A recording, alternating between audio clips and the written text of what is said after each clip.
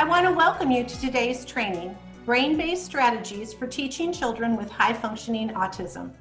This training is hosted by Florida Atlantic University's Center for Autism and Related Disability, or FAU CARD, and Partnerships for Effective Programs for Students with Autism, otherwise known as PEPSA.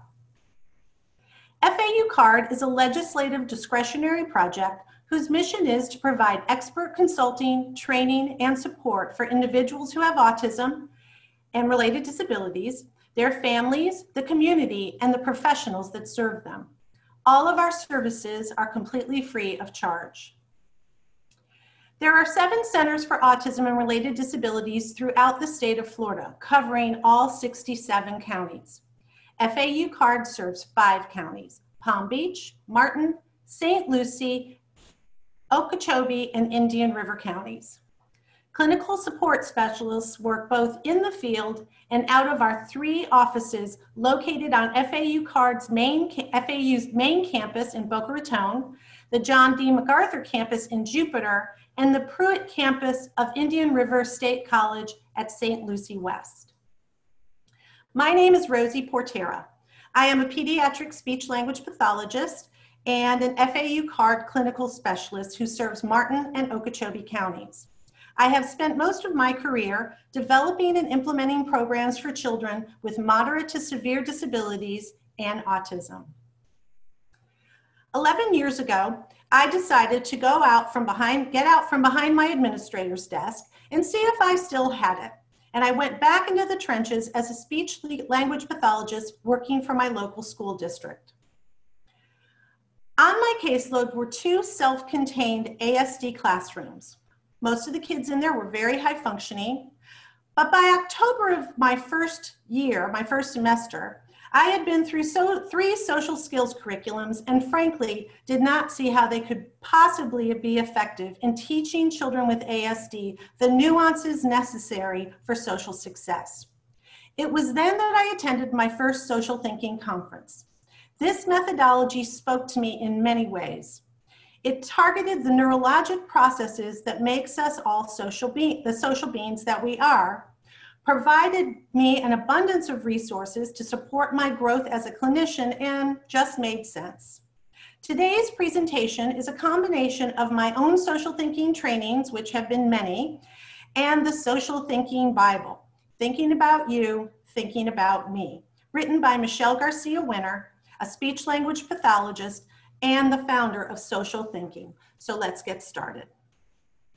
Autism is a neurologically based disability present from birth that impacts both social development, language, and communication skills, and can present a variety of restricted or repetitive interests and behaviors. It's very complex and looks differently from individual to individual. Here are a few points to understand before we move on.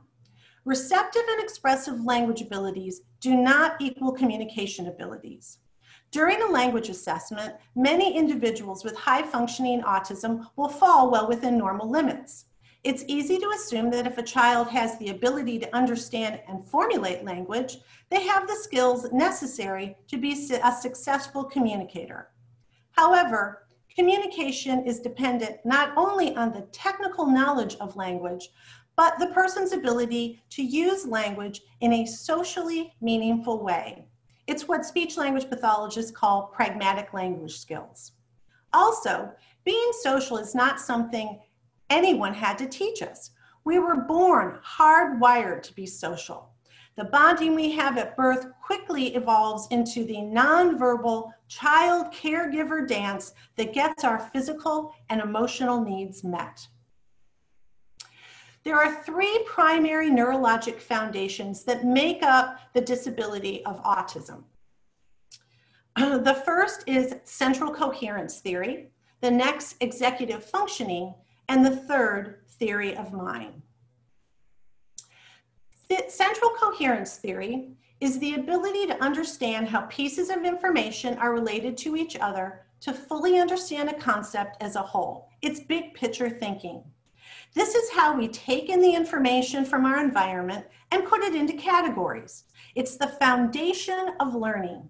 It's our ability to generalize information that we've learned, like when a toddler learns their colors and when they're out with their mom will spontaneously say, "It's a blue car, I want a red balloon," or "Look at the yellow duck."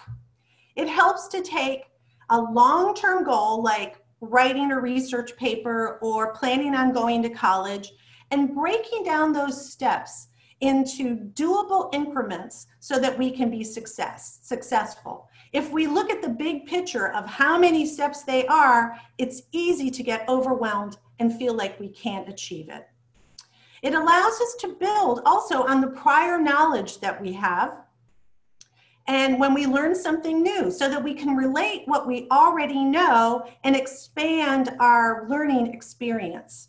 I think of it as like math, when we learn math. First we learn our numbers, then we learn addition and subtraction, and then multiplication and division. When we get to multiplication, we don't have to relearn our numbers. It's already in there, it's information that we already know. Let me give you another example. Let's say you go to the grocery store and you see this strange looking fruit. Let me move that out of the way. You don't know what it is, you've never seen it before, so you're curious, it's something novel. You go over, you pick it up, and you immediately start thinking, well, let's see, it's about the size of an avocado, maybe the color of a mango, and you decide, I'm gonna take this thing home and try and learn more about it.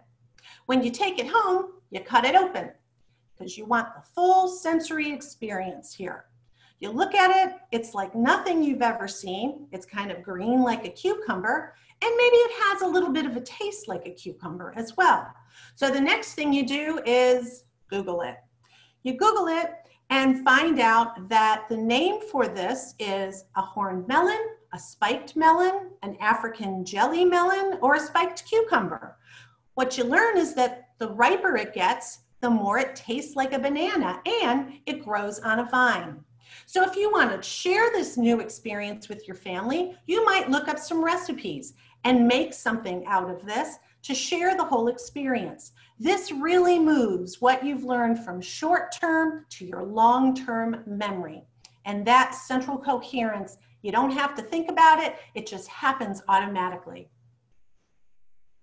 Children with central coherence deficits have a conceptual learning disability. They have limited neurologic channels to integrate and organize information, which will impact a number of areas. Kids with ASD have lots of data in their heads, but have limited channels to integrate and organize that data. A deficit with central coherence impacts effective communication, summarizing, recognizing expectation, and written expression. Children with autism tend to think in parts and don't understand how the parts relate to each other. They have limited ability to understand context or to see the big picture. We can also see central coherence deficits in children with learning disabilities. So you can have a deficit in central coherence theory and not have autism, but these deficits are often seen to some degree in children with autism spectrum disorders. But remember, central coherence deficits are on their own continuum. Some kids do really well with this, and some kids have some real challenges. The next area in neurologic function is executive functioning. Executive functioning skills are the core set of cognitive skills required for planning, completing, and evaluating the completion of tasks, as well as overseeing our verbal and nonverbal communication exchanges. I think of executive functioning as the air traffic controller of my brain. It's always on, it's always monitoring my environment. It helps me stay focused. Typically when I meet with families, I will meet with them at Dunkin' Donuts or Panera Bread, and I have a lot of information to share with them and learn from them. I have good executive functioning skills. So I'm able to stay focused even though outside the window there may be cars flying by, I may hear kitchen noises, there might be people walking by with different kinds of aromas. I'm able to stay on task and focused on what I'm talking about. It helps me keep organized and prioritize my tasks. It also helps us set up long-term goals like central coherence, but our executive functioning recognizes when we deviate from the path to accomplishing that goal, and it helps us problem solve our way back on track. It's also our ability to manage time.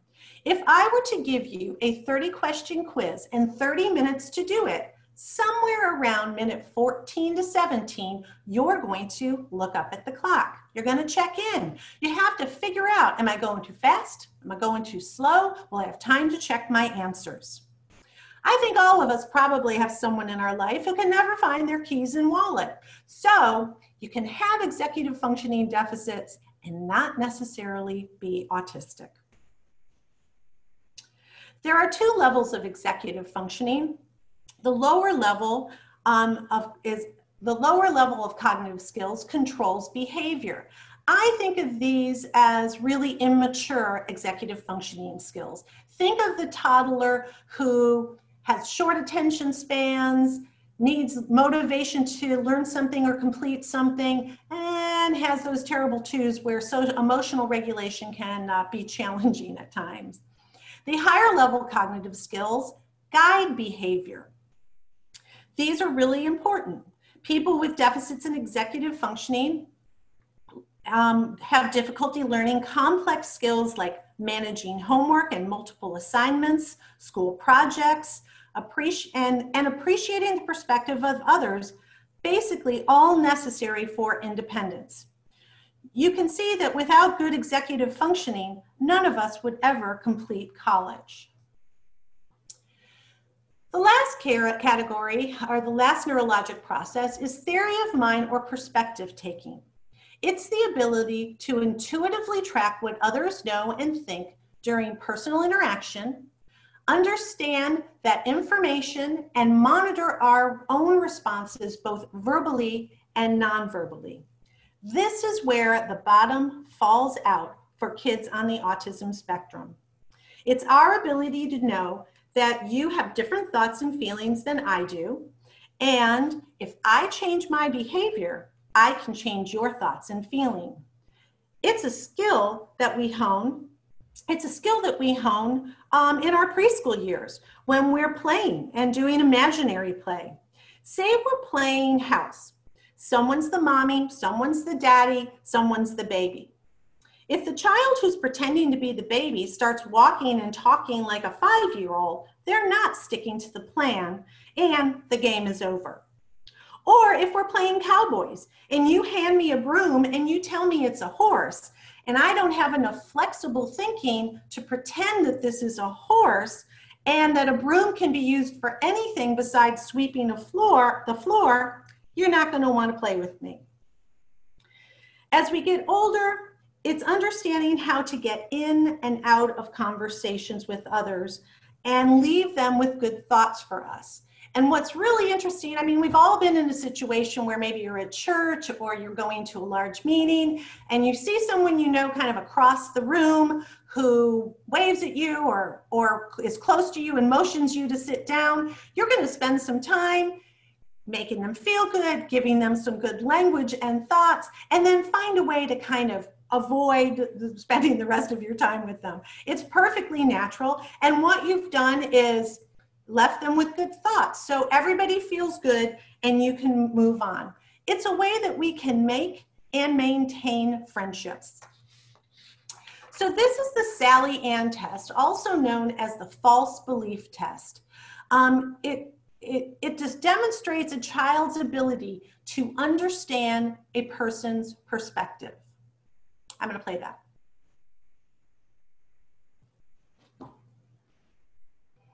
The classic test for mind reading is called the Sally Ann. It's a test that normal kids are expected to pass when they're 5 years old. We'd like to go next. Right. Okay, this is Sally, and this is Anne. Which one's Sally? Well done, right. And Sally has got a basket. And Anne has got a box. And Sally has got a marble. And Sally puts her marble into her basket to keep it safe when while she goes outside to play. But while Sally's outside, naughty Anne moves the marble from Sally's basket into her box. Naughty Anne. So where's the marble now? Good. Where did Sally put the marble in the beginning? In the basket. Well done.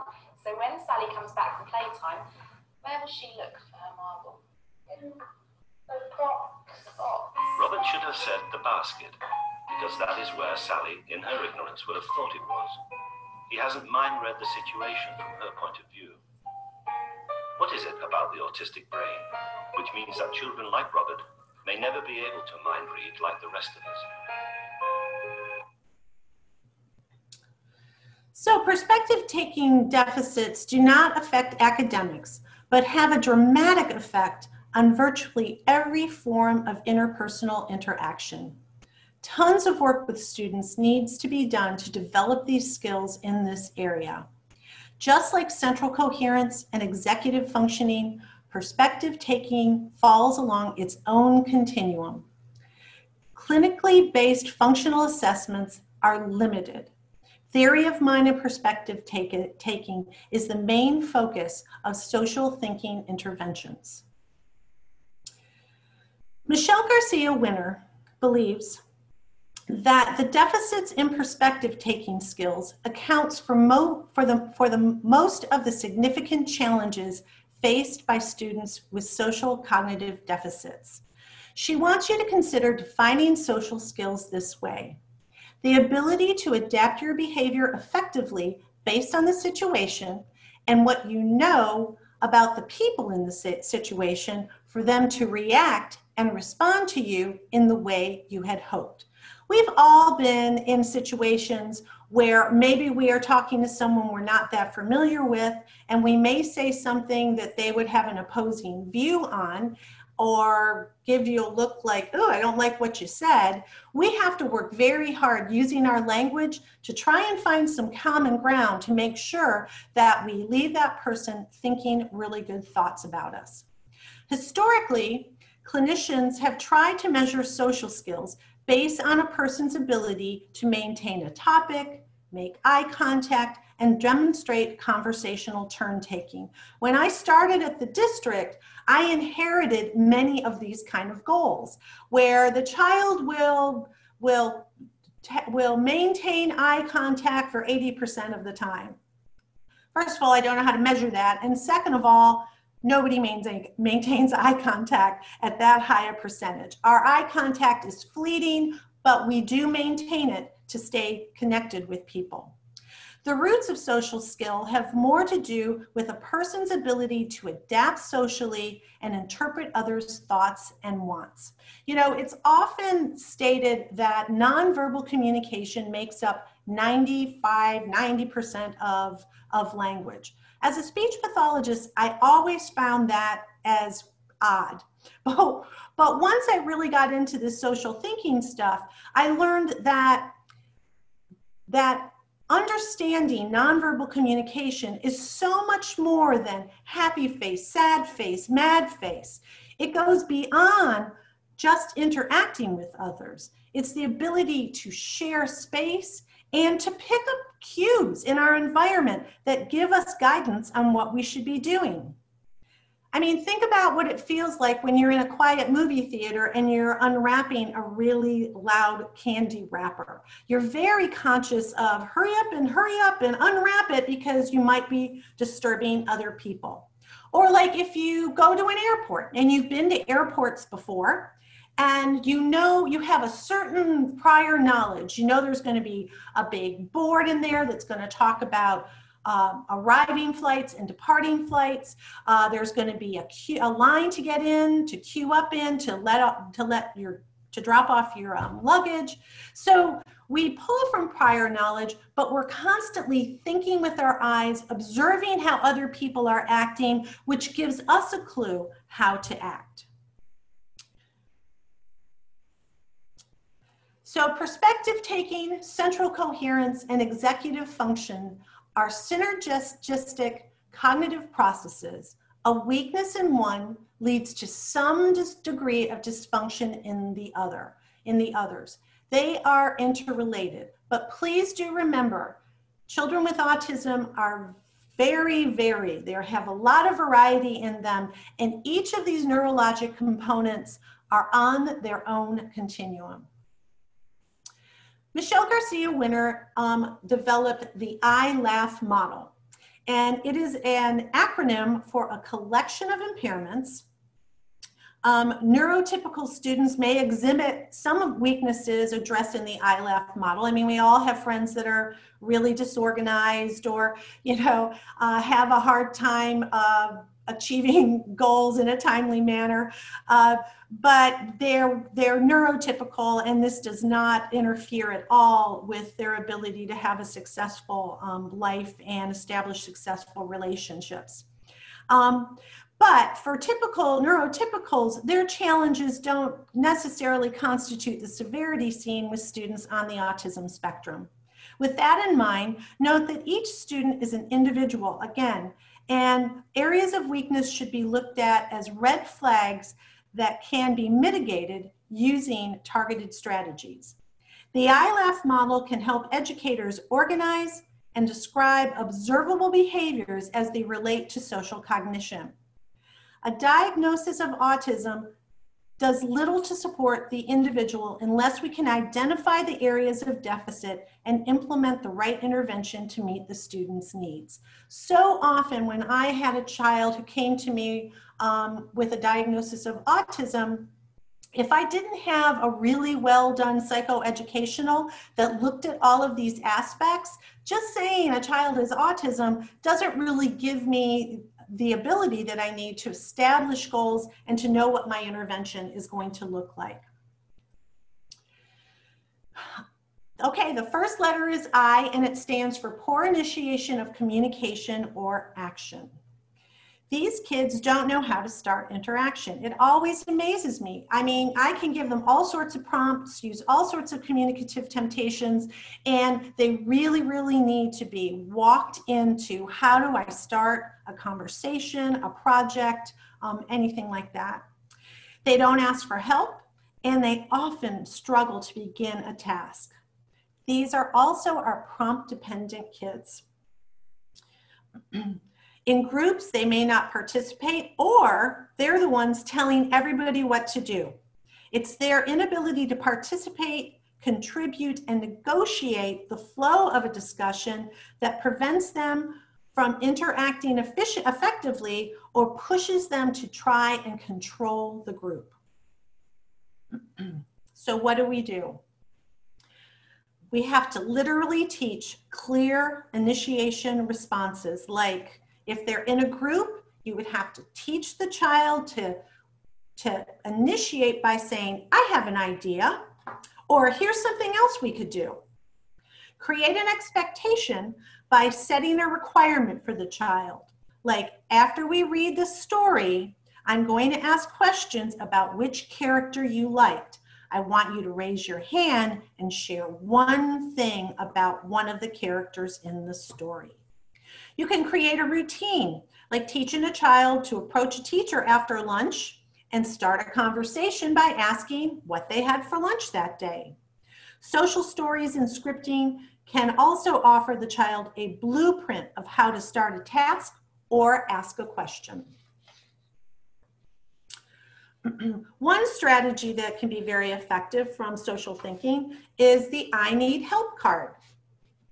As educators, it's important for students to share if they understand or don't understand what we are teaching. We don't want gaps in learning. When kids don't know what to do, they don't know how to ask for help. Now, this could be because of anxiety, or it could just be because they have a hard time initiating. Raising your hand to ask for a question can provoke a lot of concern for a child with autism. And maybe they just can't figure out what to ask. They know they're not getting it, but they don't know what they're not getting. This may trigger a total shutdown with the child or disruptive behaviors. This is an example of a strategy card for them to reference. You give the child the card, And whenever he has a question or he feels lost, he can just place the card on top of his desk. This indicates to the teacher that the child needs help, and it can break it down in a way so the child can indicate, I need help on all of it, most of it, or just part of it. The L is listening with your eyes and brain. Children on the spectrum typically have weak auditory processing skills. Processing information given solely auditorily can be very challenging. Although they tend to be visual learners, they do not use their eyes to read the room or others' reactions, which contributes to their poor prediction skills. Their poor sustained eye contact diminishes their understanding of the total communication message, not only for them, but it also contributes to others perceiving them as odd. Consequently, they often miss signals from others and tend to perseverate on topics and interests. So what to do? When teaching, you'll need to break information into smaller parts to increase attention. Use visuals and multisensory teaching to reduce auditory overload and increase comprehension.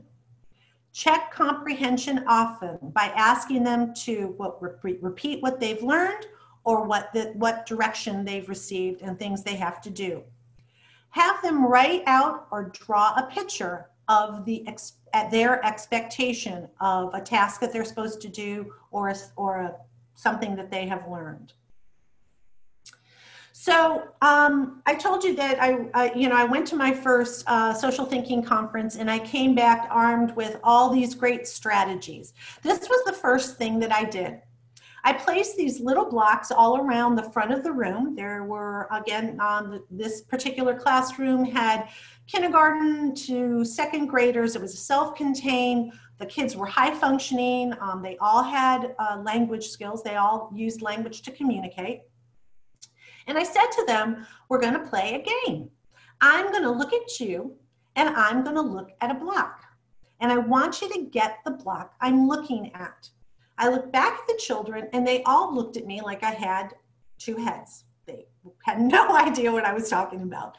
So I gathered up my cute little 1-inch colorful blocks and we went to the back of the classroom, sat on the floor in a semicircle in closer proximity to both me and the blocks. I looked at a little girl, I looked at a block to the left of me, and with great confidence, she got up and picked up the block right in front of me. I looked at a little boy, I looked at a block to the right front of me with great confidence. He got up, picked up the block way over to the far right of me. I looked at the teacher and she was like, what is that? And I said, I got it. Now I know where to start with them. They don't think with their eyes. So based on the Thinking About You, Thinking About Me book, I created a lesson which started off teaching thinking with your eyes. And I started, these are the parts of the eyes. The iris, the whites, and that when our pupil is looking at something, when our eyes are focused on something, it's like our eyes are like arrows. We're shooting in that direction. So I started on my Promethean board, drawing these eyes, and one by one, the kids would come up and draw arrows in the direction that the eyes were pointing in. We did this a lot. Everybody had multiple chances and opportunities. Then I went to photographs. Did lots of that. Then we tried it with each other. I gave each child 3 blocks and a partner, and they would take turns looking at each other, looking at a block, and the other child identifying which block they were looking at.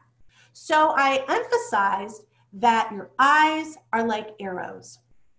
And the other part of that is your eyes are like arrows. What you're looking at is probably what you're thinking about. So we would do things like I would look at different items in the room. They would guess That's my Maggie. They would guess, it's okay. Maggie, it's okay. Sorry. Honey girl.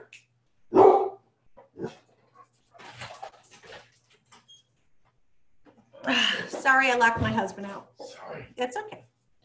All right, so what we would do is play these games where I would look at things and they would ask, and I would ask them, what am I looking at? What do you think I'm thinking about?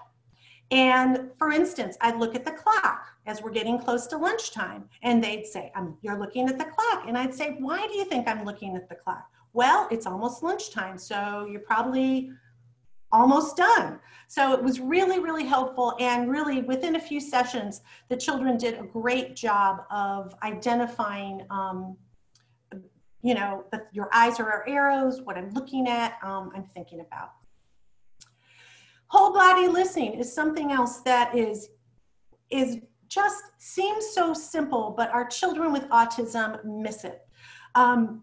We teach students that to do whole body listening means our eyes are looking forward, our ears are ready to hear, our mouth, hands, and feet are quiet, our body is facing towards the speaker, meaning your shoulders are squared off to the teacher. Remember, nobody ever had to teach us this. We just knew this. Your brain is thinking about what's being said, and your heart is thinking about the speaker. And you know, just a simple thing like teaching children to turn their bodies towards the group or toward who they're talking about immediately makes them look like they are fitting in and they are part of the group. Just something that simple.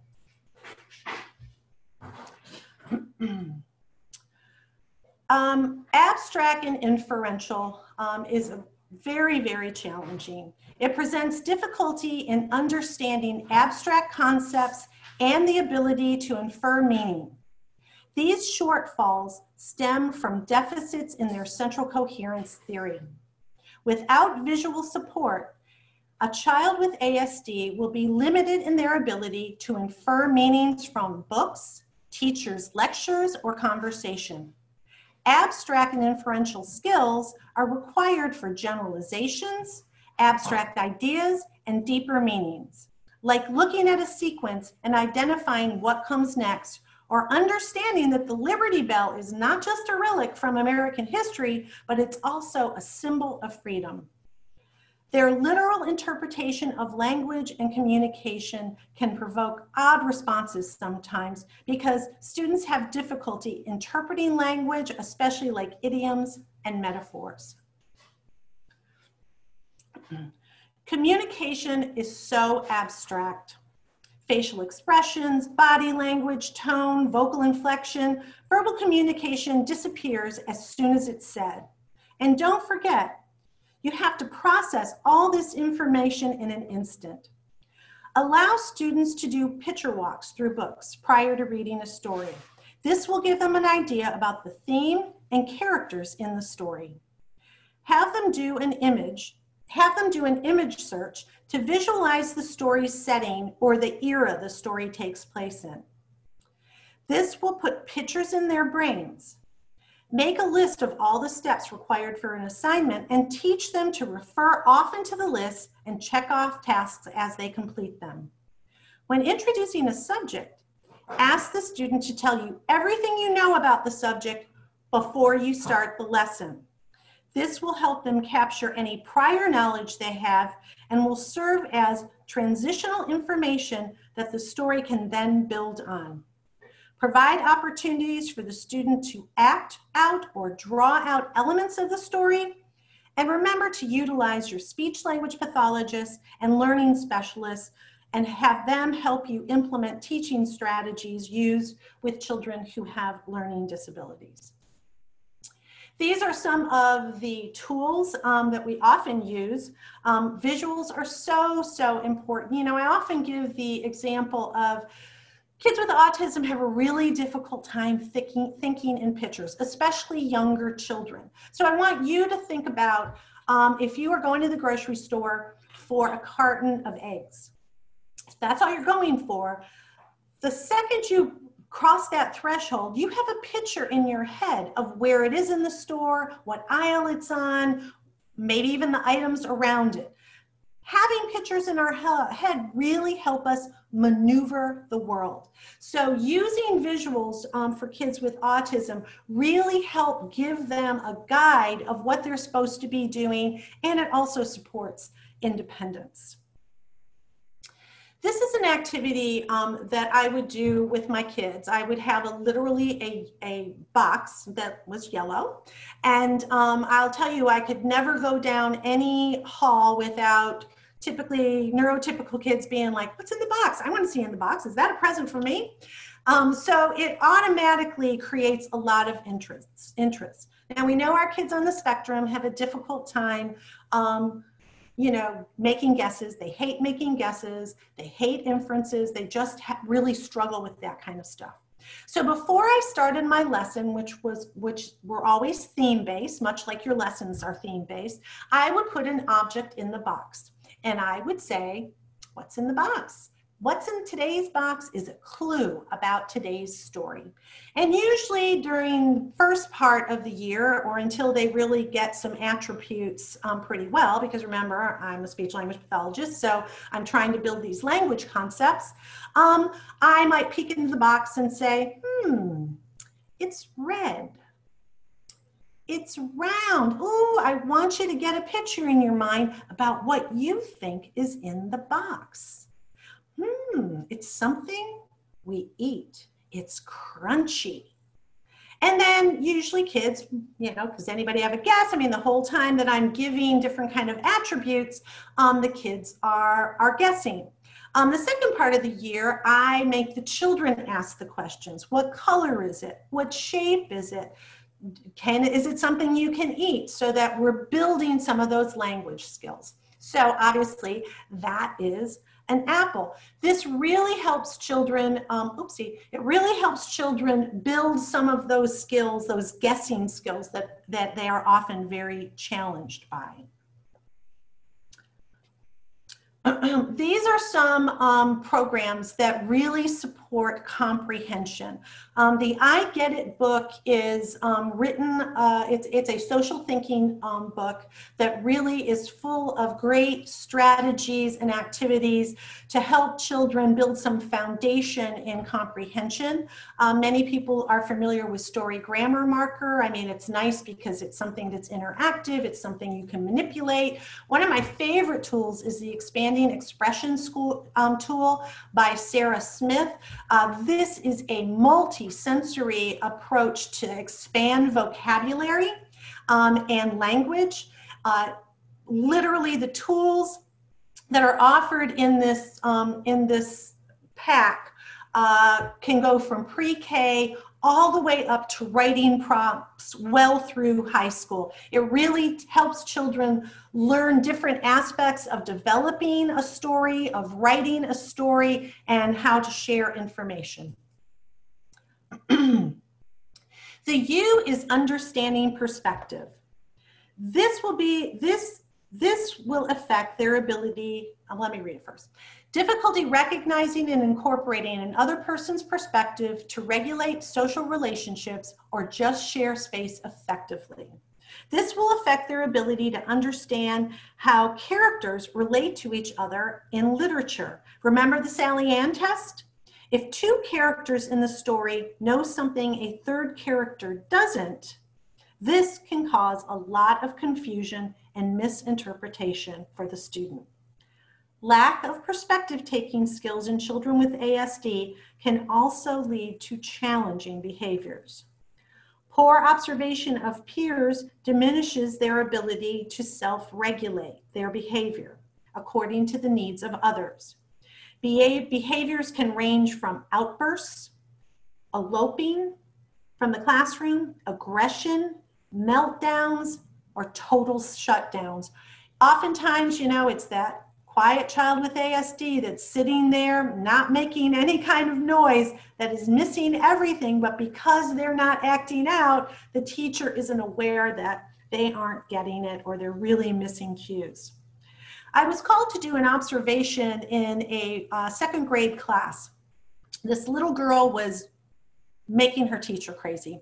She would not stay in her seat. She was probably the brightest kid in the classroom too. I entered the class during, or I observed during a math class. The teacher had put the child on a computer because what the teacher was teaching was, the student was well beyond that, so she was doing her own thing. Of course, she finished her computer program while the class was still going on and got up and started moving around the room, poking kids, trying to get attention. I gave her kind of a look and she came over to me and I said to her, "You're the only one standing." And she looked around. She said, "No, I'm not. She's standing," pointing to the teacher. Okay, I chuckled a little and I said, "You're right, but you're the only student standing." She looked around again, got this surprised look on her face, and quickly put her bottom down in her desk. So her inability to really perceive and figure out what she's supposed to be doing based on what her classmates were doing was something that obviously I recommended that we start targeting those skills. So what to do? To facilitate friendships, we have to help the child understand how their actions affect others. Using visual reports, like you can even draw stick figures, especially if a child has a conflict. It is a wonderful opportunity to help them figure out where they miscommunicated or where they sent signals that that made the other child upset, or maybe they were obnoxious and they got on the child's nerves. So using stick figures or thought bubbles of, yeah, this is what you said, but this is what the other person was thinking, really helps children with autism understand that other people have different thoughts and feelings than they do. Teaching the child to identify their frustration and feelings of being overwhelmed early enough to implement some calming strategies will help them learn how to self-regulate and to communicate their needs effectively, and honestly can avoid lots of behavior issues. So teaching them skills to recognize when they're starting to get anxious and some strategies to help them decrease those things or to refocus is something that the children can absolutely learn and be super helpful. And then in comes our Superflex. This is a curriculum from socialthinking.com. Superflex is our superhero, and he teaches kids to be flexible thinkers. Through a series of comic book characters, Superflex teaches children the strategies they need to support compliance, self-regulation, focus, and getting along with others. These books introduce, there's a variety of books that they have, and they introduce characters that represent the behaviors typically seen in children with autism. These characteristics are called the unthinkables. They invade our brains and make us lose perspective or the ability to control our behavior. Like Rock Brain, who has trouble transitioning from a preferred activity, or Glass Man, who shatters when things don't go his way, or One-Sided Sid, who only likes to talk about things that are interesting to him. And there are so many more unthinkables, and with each unthinkable, there is a story that Superflex shares strategies for how to defeat these unthinkables. I really love the concept of Superflex because it made the issues each child was experiencing nameable, and practicing Superflex strategies gave the children control. I began my lesson of introducing Superflex by giving each child their own paper with all the unthinkables on it. Over the next few lessons, I would introduce each unthinkable and ask the child to circle the character if they felt it was an unthinkable that sometimes invaded their brains. And frankly, we all have unthinkables that invade our brains. It's just we can do a cognitive override because we know what the expected behavior is. This allowed me, I could collect these sheets, it allowed me to develop individualized goals for each student to target the needs that they say that they have. The G stands for Gestalt processing, or getting the big picture. Students will attend to details, but miss the underlying concept of the assignment, story, or conversation. They have challenges in identifying the similarities in a group and how things relate to each other. Their writing can be all over the place sometimes.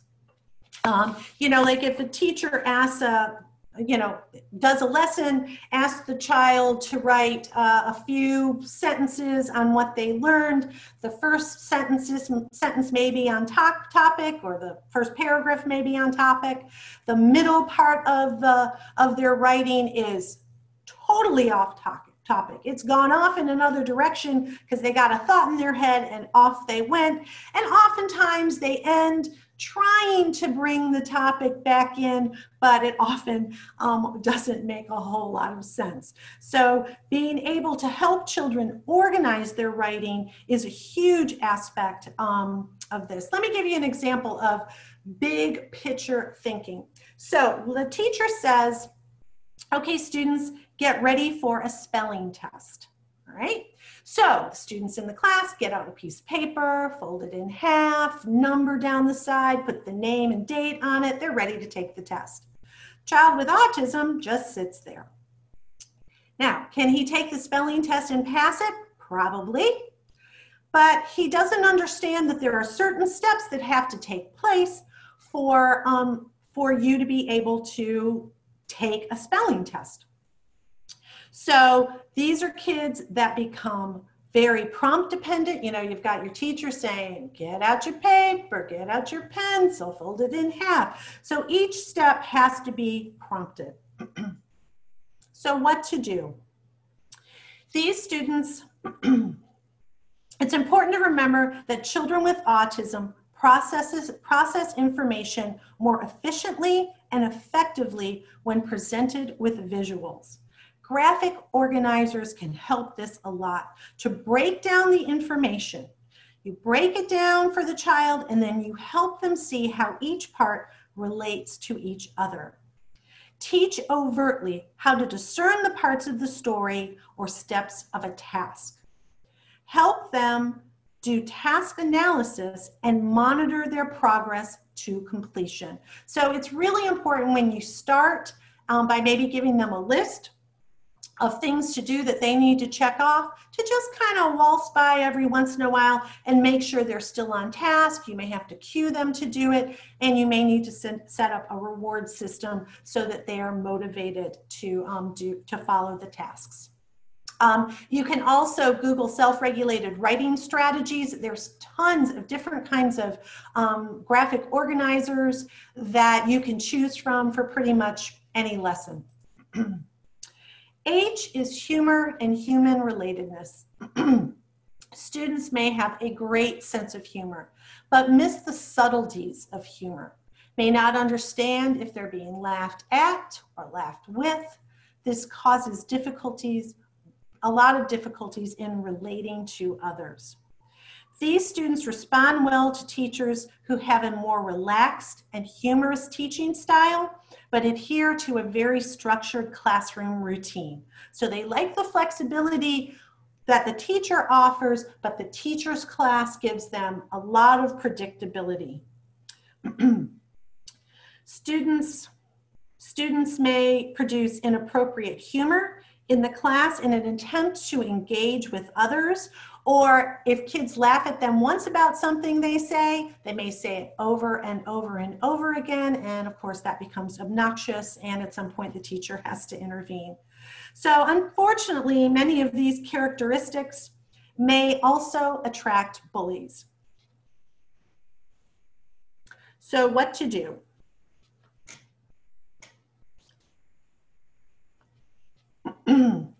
What to do?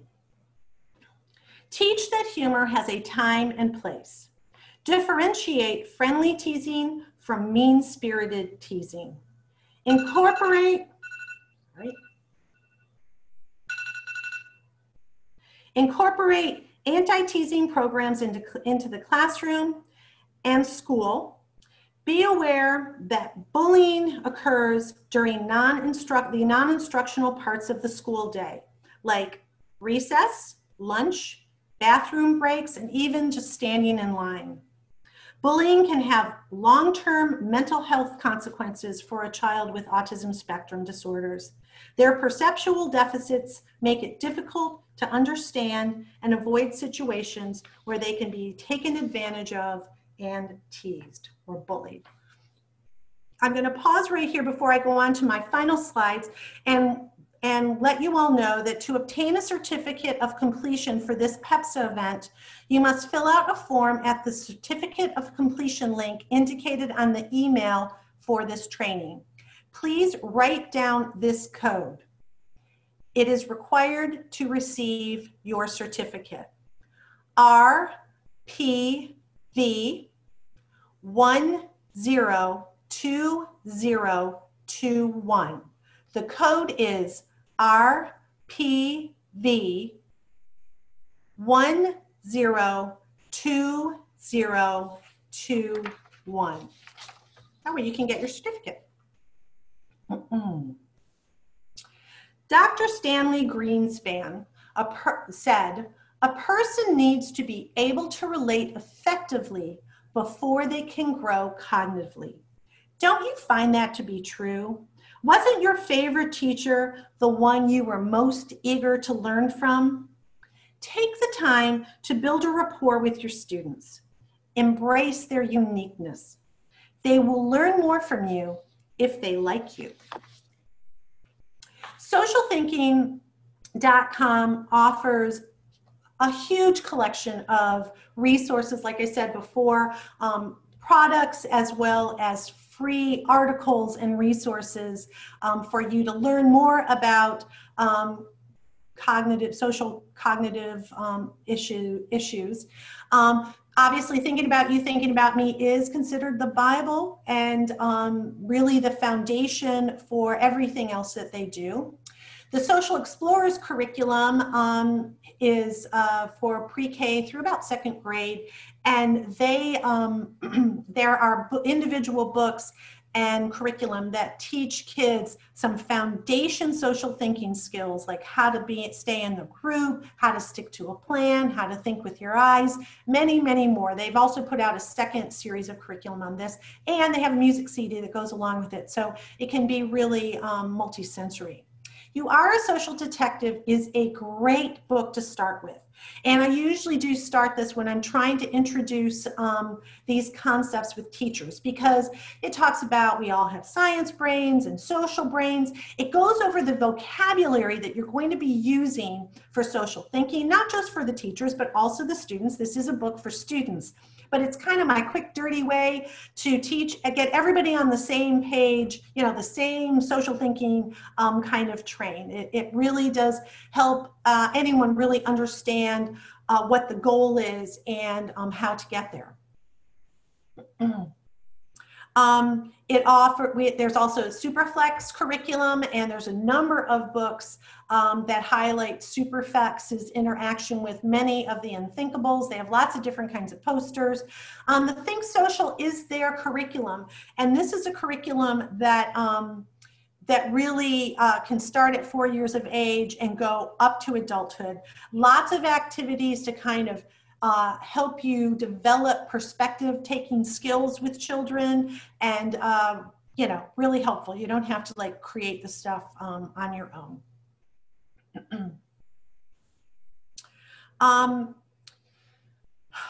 Often high-functioning students will improve academically at the point where teachers feel they may no longer be autistic.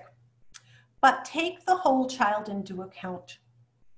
Remember, people don't get jobs and have happy relationships because the world is so impressed by their GPA. Ask yourself, how well is this child able to get along with others? Are they making friends? Are they demonstrating the flexibility required to sustain relationships with their same age peers? social thinking can really help us along the way. It really did change my therapeutic approach with the students that I worked with, and it's certainly come in handy now that I work for FAU CARD. This is my contact information. If you have any questions about any of the content that I went over today or the resources that I've shared or want to learn more, please reach out to me. I'm happy to assist any way that I can.